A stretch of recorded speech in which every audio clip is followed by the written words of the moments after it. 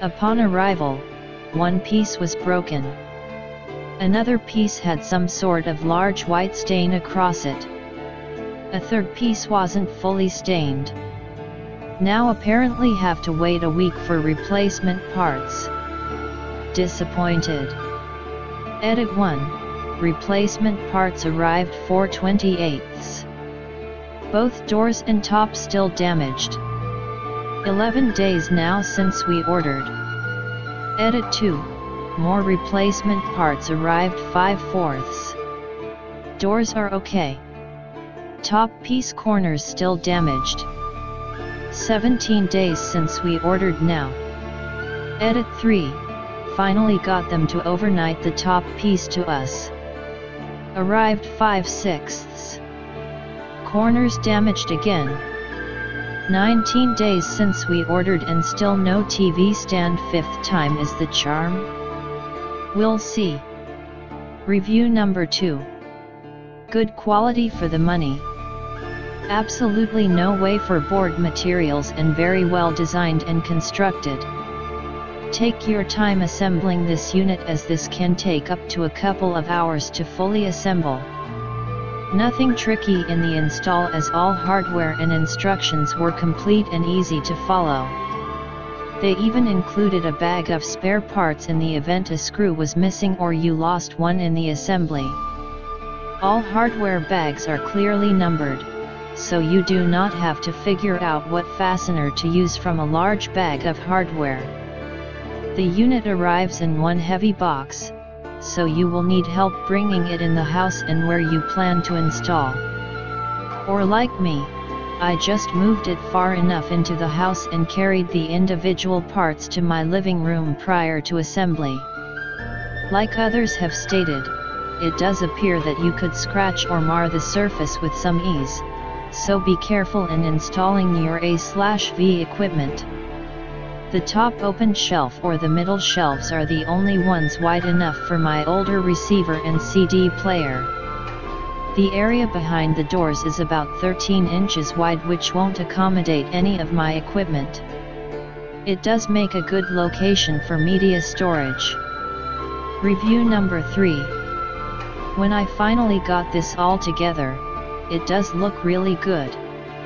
Appears to be real wood, which is a plus. It seems pretty solid and again, does look good.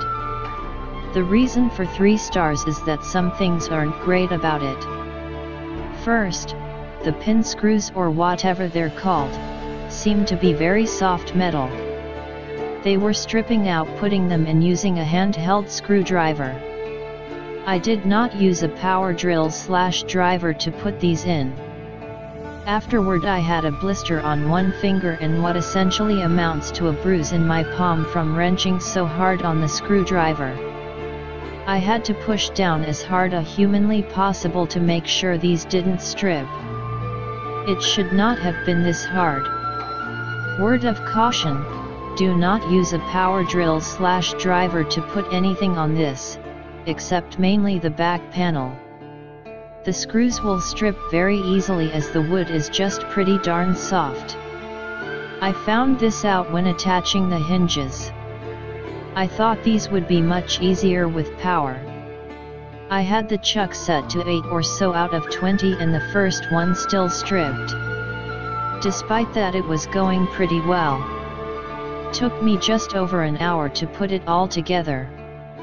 I thought the screws that held the magnet onto the doors were too long.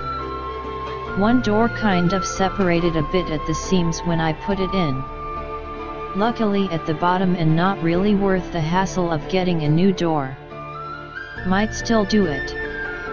Now, my major issue came when installing the back panels.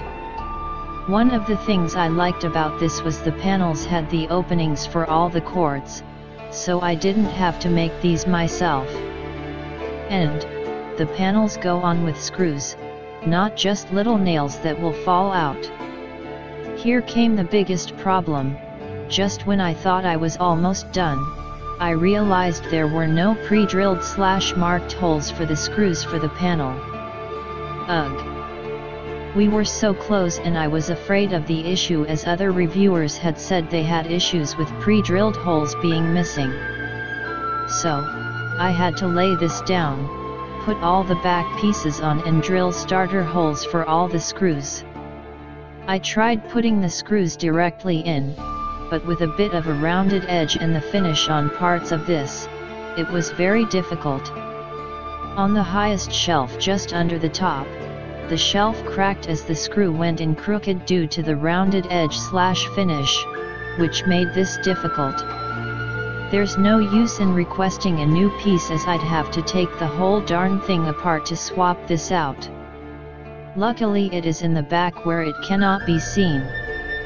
After getting this all together, I really do like it. I just can't give it more stars given some issues. Maybe I'd call it 3.5 stars.